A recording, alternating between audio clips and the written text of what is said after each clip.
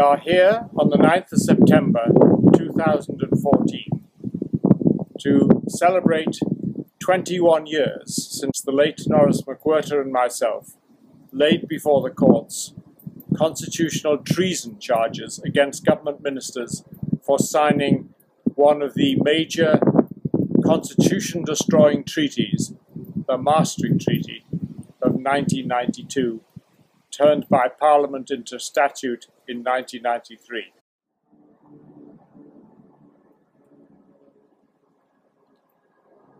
The principles of Magna Carta were strong and sure, however compromised they have been since by many corrupt and treasonous governments in this country and around the world. No arrest except under the law. No punishment except under the law. No possession of property except by due process of the law. No taxation without due process of the law. And any fines proportionate to offences.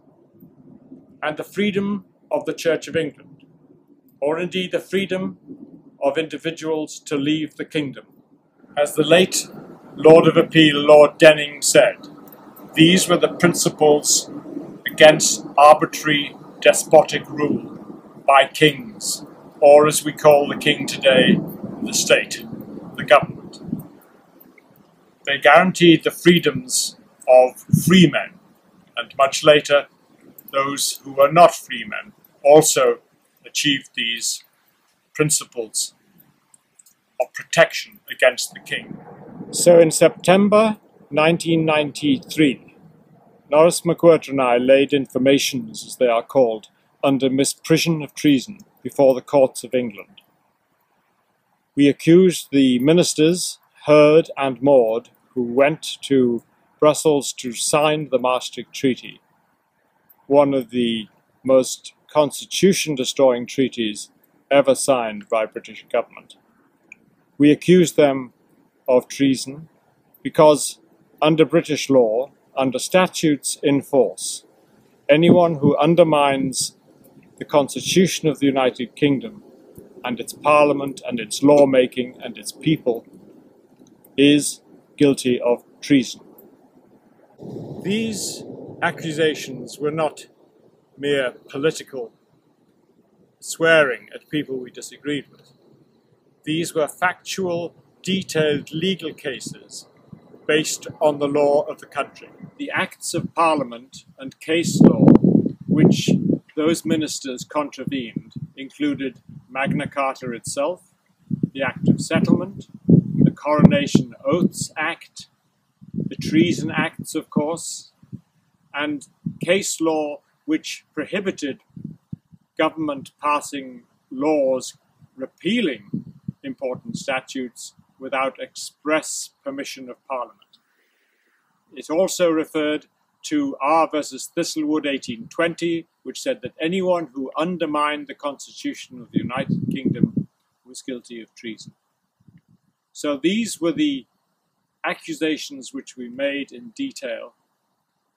And of course, they came eventually to the Crown Prosecution Service, who spent many months looking at them until a question was asked in Parliament as to why it was taking so long.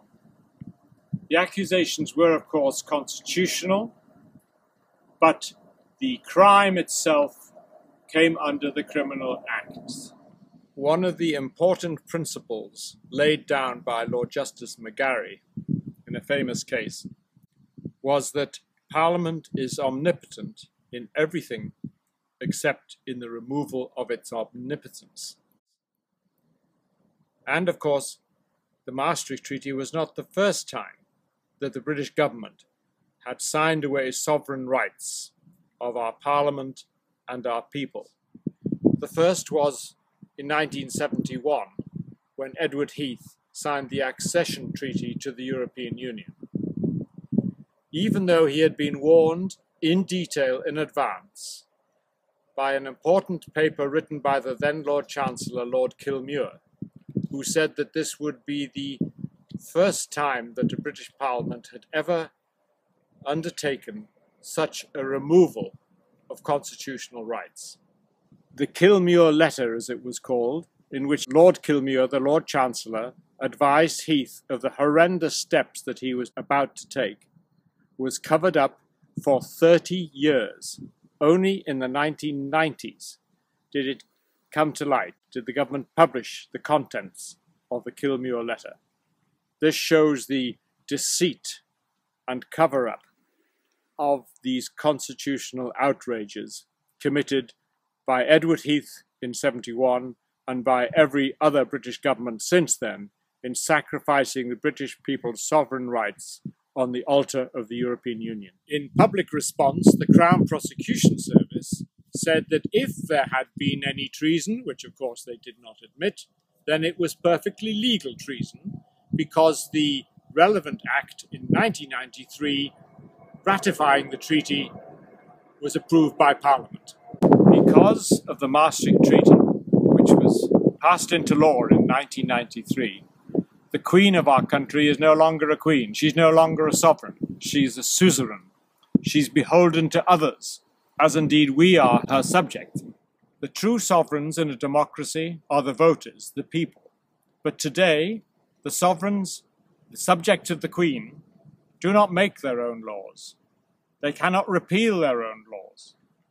They do not decide who enters the United Kingdom. They cannot decide where the boundary of the United Kingdom is.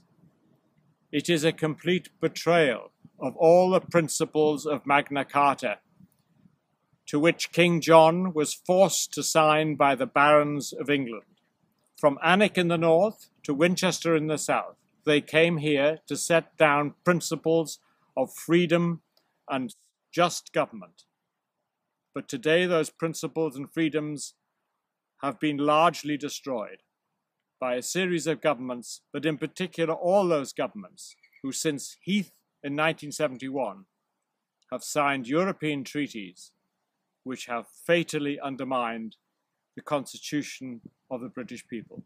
The cases came before the Crown Prosecution Service and ultimately the government's lawyer, the Attorney General.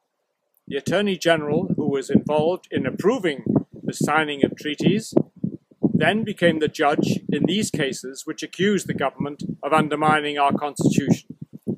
He therefore became a complete contradiction of the important principle in English law, non judex in re sua. No one should be a judge in their own case. John did not come here voluntarily in 1215. He was forced to come here by the barons. He was forced to sign the principles of democracy and freedom from oppression and arbitrary despotic rule.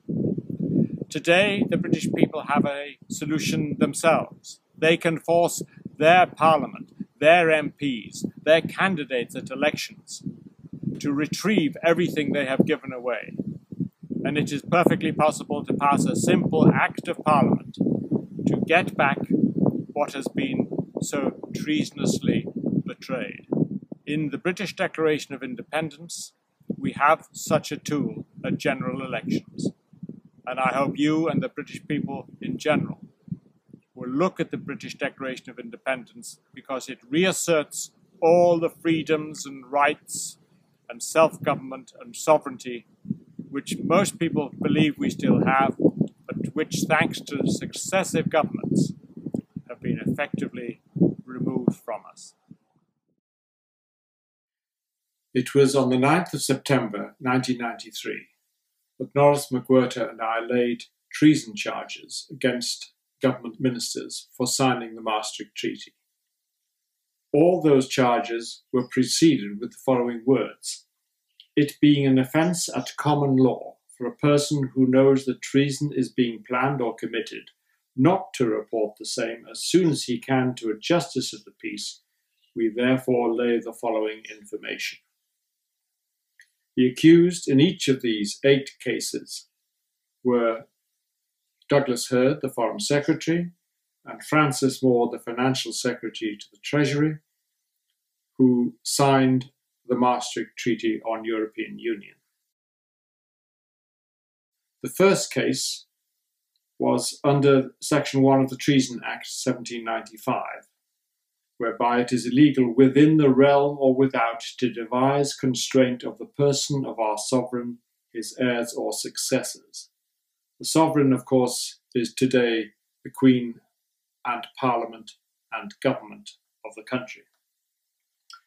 Article 8 of the Maastricht Treaty makes the Queen, i.e.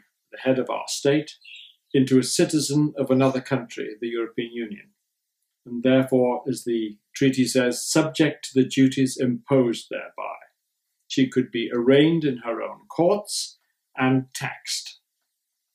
Therefore, our Queen effectively is deposed as a sovereign, and we, of course, as a sovereign state, and she becomes a suzerain, that is, someone open to the and controlled by the power of another state. It is an offence under Section 1 of the Treason Act 1795 to engage in actions tending to the overthrow of the laws, government and happy constitution of the United Kingdom. Under the Maastricht Treaty, Hurd and Maude had signed a treaty which allowed every person holding the nationality of a member state of the European Union to be a citizen of the European Union with the right to move and reside freely and vote in any member state. And the question as to which individuals had that right, in other words, were nationals of each member state, was left to each government of those member states. So the British people and Parliament had no longer the right to determine the numbers and identity of non-British nationals to whom other European states can give residence rights and voting rights in our country. Case 3. It is an offence under the Act of Settlement of 1700 for any person born out of the kingdoms of England, Scotland or Ireland or the dominions thereunto, for them to be capable to be a member of either House of Parliament. And of course, according to R versus Thistlewood, to destroy the constitution of the country is an act of treason.